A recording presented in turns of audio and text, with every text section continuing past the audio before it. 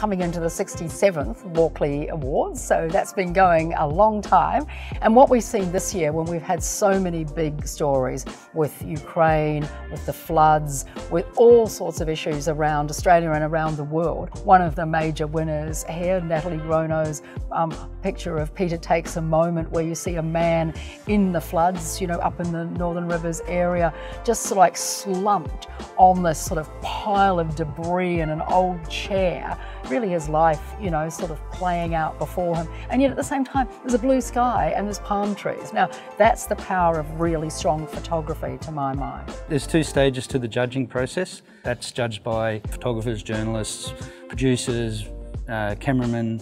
It's quite an arduous task. There's lots of reading, lots of looking at pictures. And it's really hard, isn't it? I mean, I'm just an observer, but sitting in on those sessions, you know, when I would say that every picture that is nominated as a finalist is actually a worthy winner. Oh, most definitely. Yeah. The photographic essay category this year for photography was just phenomenal. Yeah. The three photographers, Andrew Quilty, Matt Abbott and Kate Garrity. Andrew spends a lot of time in Afghanistan, so he was covering the takeover by the Taliban. Matt Abbott did a story on Indigenous fire burning to help with our fire seasons, and Kate went to the Ukraine and covered the Ukraine.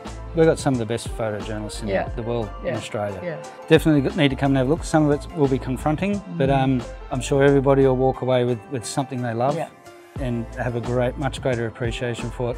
Photojournalists, the pictures we see in the papers and on websites, you know, what they're really out there doing. It's not just like taking a picture on your phone. No, it certainly isn't.